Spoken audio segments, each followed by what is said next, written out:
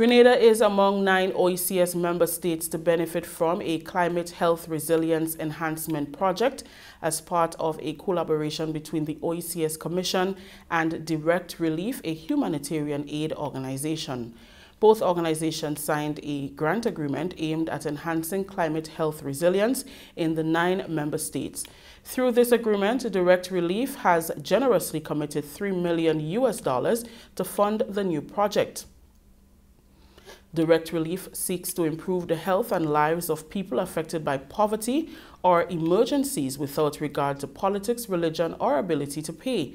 It works in the U.S. and internationally to expand access to medicine and health care by equipping doctors and nurses with life-saving medical resources.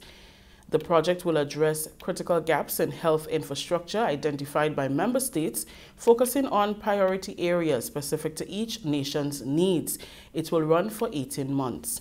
It aligns with the OECS Commission's mandate to promote regional integration in the OECS region and its strategic priorities. Additionally, direct beneficiaries of the project include disaster response teams, healthcare facilities, and workers. The project is poised to make a substantial contribution to the OECS Commission's Strategic Priority 4, which speaks to building resilience by strengthening communities, systems, infrastructure, and people. Through this grant agreement with Direct Relief, the new Enhancing Health Infrastructure and Resilience project ensures that vulnerable populations continue to receive care even during challenging times.